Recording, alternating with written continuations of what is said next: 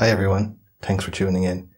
So for some reason I really like these old Amstrads, but their usability is very limited. Sometimes you get one, maybe two floppy drives and that's it. What if there's a way we can get more out of it? Here is a board I made. It plugs into the back of the PC and gives you 3 ISA slots. Let's see what we can get up to with that.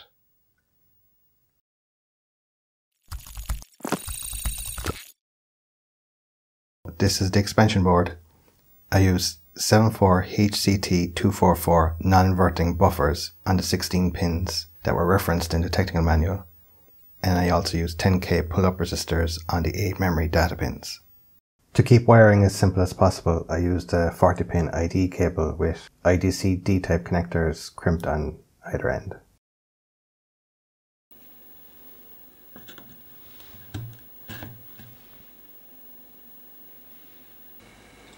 So for the first boot, I'm just going to leave it on the LCD screen, and after that we'll use the monitor.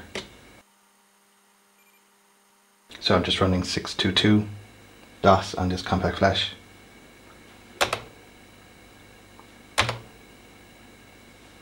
There we go.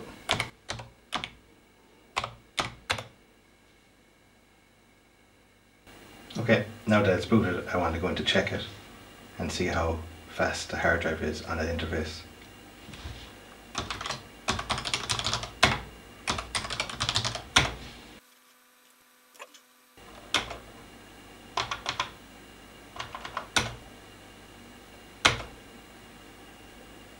So 176k a second. That's not too bad for an 8086, but this machine is based on the NECV30, so I think we can do a bit better than that.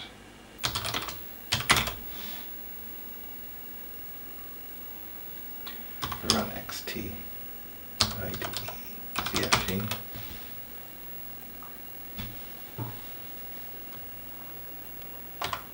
We can load up the BIOS that's faster on the D30s.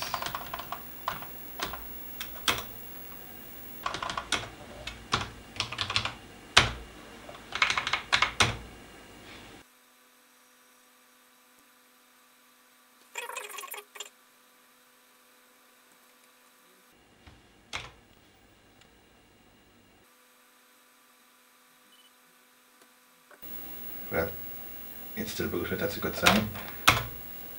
Have to check it again.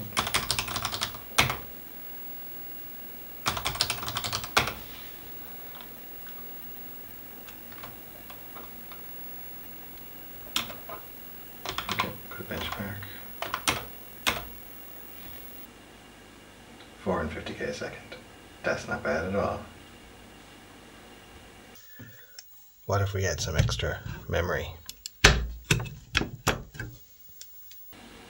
Confirm 640k, but we can do it more than that.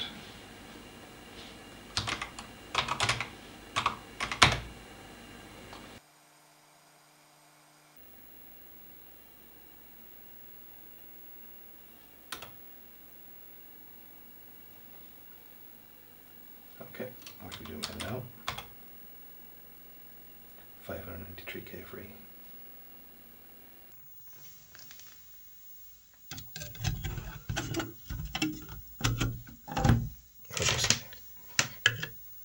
Just use the speakers in this monitor.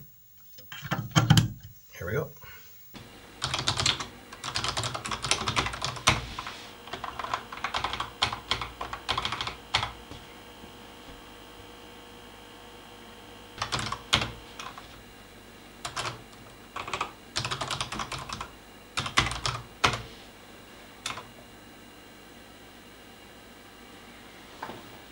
Pretty cool. Okay, let's try that X3.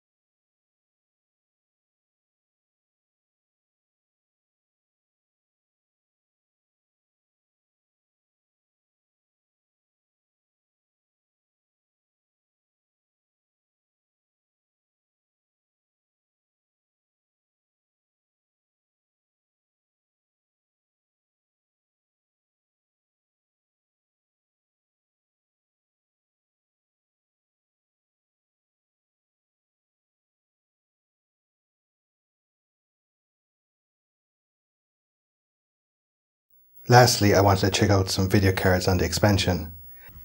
This is a Paradise EGA card. It's multifunction, it has mono, CGA and EGA, and it can also auto detect.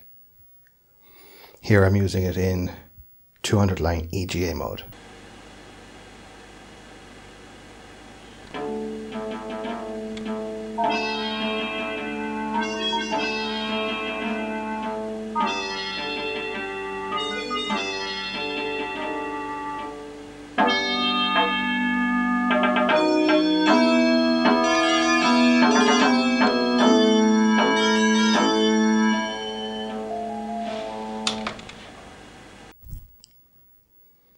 This is a monochrome card, Hercules I think, and because it occupies a different address space in memory, it can coexist with the onboard CGA.